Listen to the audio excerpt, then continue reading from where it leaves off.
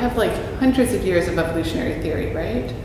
But it was all elaborated for things that were organisms or populations that were thrown into environments where they were unhappy, and then their fitness goes up. But what I've done, what sort of pollution does in a lot of cases, so nutrient enrichment around coasts or high CO2, or if you live somewhere that's kind of a bit too cold, elevated temperature. So, you know, if you don't live at the equator, actually a little bit of warmth is positive for a lot of organisms. Not everyone, but a lot of them. We didn't have any evolutionary theory for what happens when the environment gets better, right? So I was working with hundreds of years of theory about environments getting worse. And so I just switched off what I was thinking. I just sort of said, oh, it's not, I have set up the experiment wrong in that evolution experiments are about bad environments and I'm doing experiments about good environments. And so I started thinking, well, what happens when the environment just keeps getting better? And well, organisms aren't adapted to that. They're adapted to environments being good transiently. And so this is sort of like if you're adapted to eating a normal amount of food and you happen upon a buffet once a year, twice a year, especially if you're usually kind of broke and kind of not getting enough food, you should definitely throw yourself on that buffet, stuff your pockets, like go for it, right? And we've all done this adaptively as 19-year-olds, right? Where you're sort of like, peanut butter sandwich, free pizza, right? And then you just eat really untoward amounts of pizza. And then the question becomes, well, what if there's free pizza every day? And the answer is you definitely shouldn't eat it every day, but there would be no reason in a normal environment to evolve that off switch, right? And so the organisms, these guys in these high CO2 environments, usually when there's lots of nutrients, the adaptive thing to do is grow super fast because the nutrients will run out.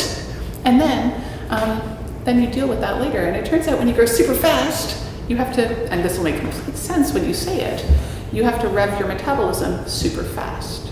And we all actually know what happens when you rev your metabolism super fast, which is that you oxidize.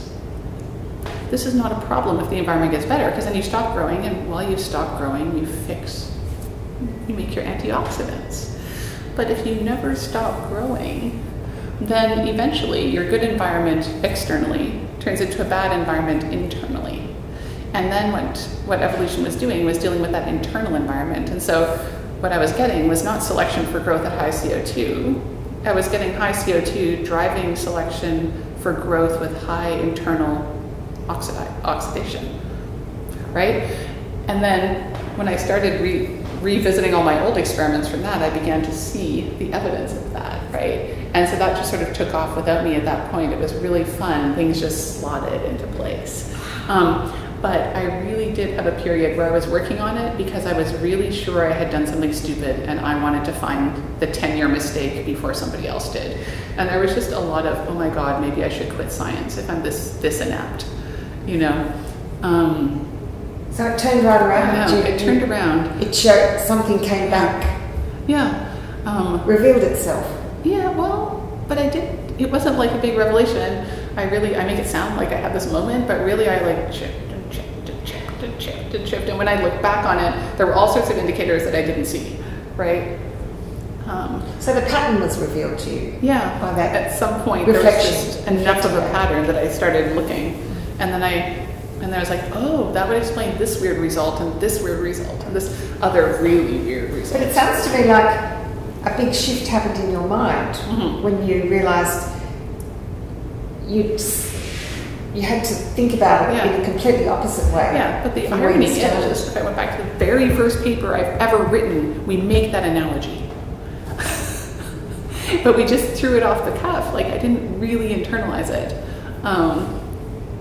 So it's pretty funny. There's like right there in the first paper, there's sort of, I remember talking about it with my PhD supervisor, and the way he was like, so what we're saying is at high CO2, they become sort of fat and lazy.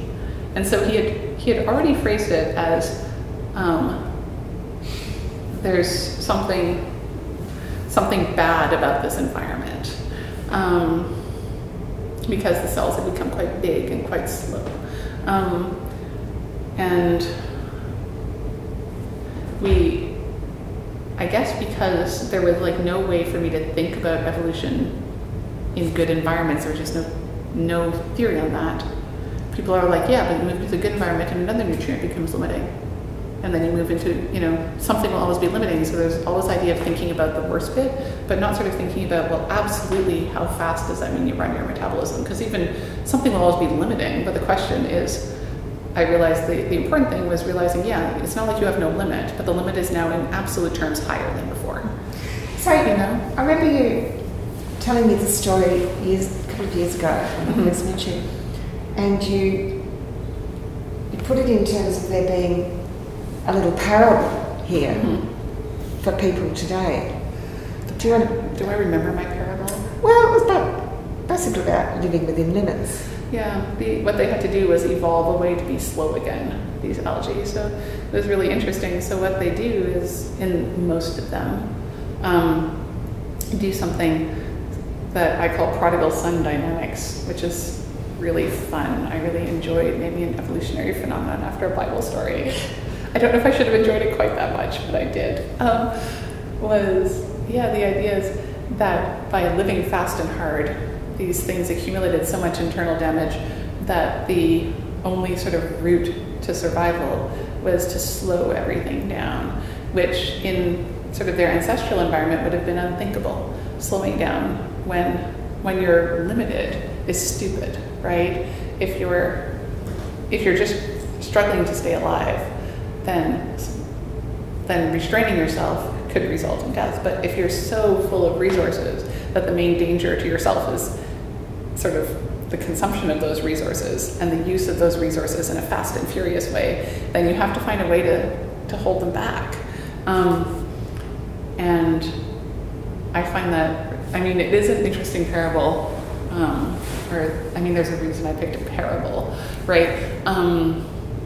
But I think you have to be really careful, like taking these things and anthropomorphizing them too much, because you can also look at it as like the environment, the thing driving evolution, starting off as an external environment and then shifting to, as a result of the external change, shifting to the internal environment, right? And I also think that's sort of a nice way to think about it, of what had to come under control was the internal environment of the cell. It was no longer a question of dealing with the carbon supply. It was a matter of dealing with these sort of stress responses.